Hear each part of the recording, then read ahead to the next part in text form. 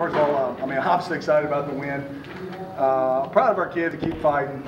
Okay, I mean, you know, that team beat us last year by 10, or beat us by 1 at their place, and we blew a lead and didn't win to hold on. And the game was going in that same cycle. And that's one of the things off season. That's where the go mad came into play. You know, make a difference in the off season to where we're physically and mentally strong enough to finish the game. And you know, maybe it's not the script that you would write, but our kids got the stop when we needed it. And we're able to finish the game, and I'm real proud of them for that. What does it say about your team to, you know, to be able to fight back when they scored, you know, 21 unanswered points to tie the game? Well, it says a couple things. One, it says we're very resilient. Two, it says we got a lot of room for improvement. Okay, I mean, let's face it, neither team's played very good defense today. We know that. We had too many penalties, and that's been uncharacteristics of us. You know, we've got to coach that out of them, and guys got to be more mature. But we didn't turn the ball over.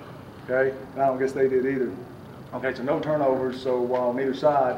But if we turned it over once today, we would have lost the game. So proud of our quarterback, our senior quarterback. Obviously played well, and proud of the whole offensive unit. I mean, to run for 200 yards, to over 400 yards, to play fast like we did, 87 plays.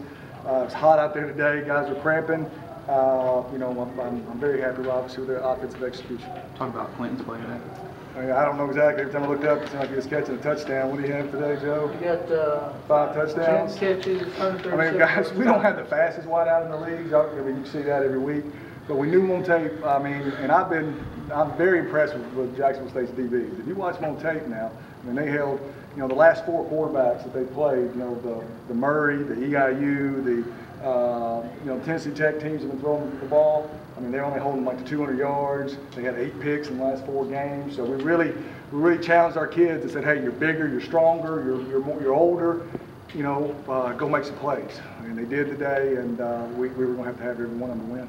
Coach has been, everyone kind of knows the adjustments that defensive backs that you've had to make in the secondary with injuries and things like that. Obviously, there were some big plays, but there were also some big plays that your guys made.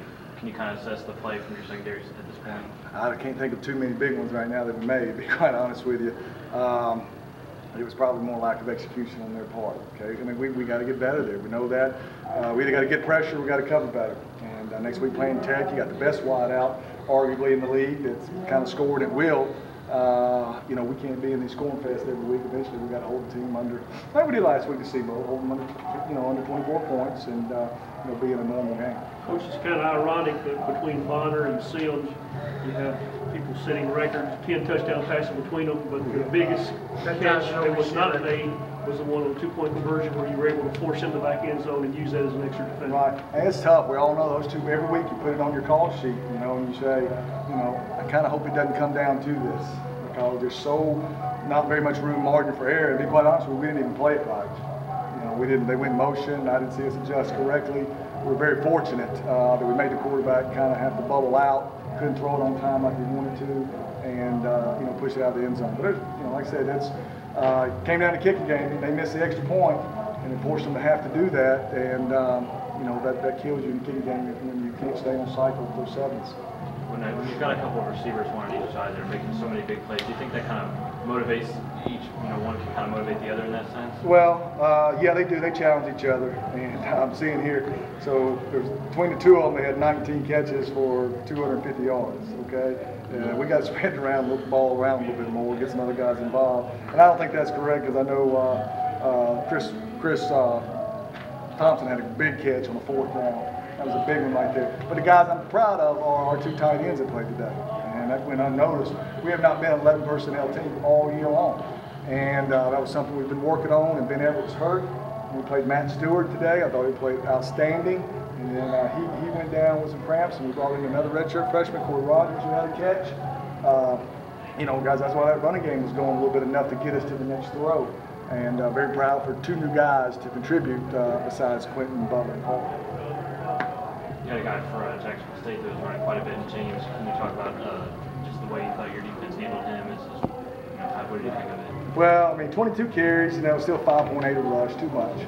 Okay, but guys are good. I mean, you know, that's a defending conference champion right there. I mean, you know, you see their stadium, 25 skyboxes. You know, get to place, you know, recruit Atlanta, recruit Birmingham. That's why they're always picked first to win the league, because I mean, we understand the resources that they have. So we're all, you know, trying to, you know, we're chasing it. we all know that. So when you get a chance to beat them, you better take advantage of it, and you did today. I guess you heard that Tennessee State lost today. So I heard it. So what was the score? 49-28. State. You know, Tennessee State's done a great job of winning the close games. Eventually, it can get you. You know, I have to see the game tape and see what happens. But, you know, all I know is just like last week, we go another week and we control our destiny, just like we did 9 games ago. And, you know, we went out. You can see what happens from there. But we'll enjoy it today and come back to work tomorrow. But like I said, real proud of our program.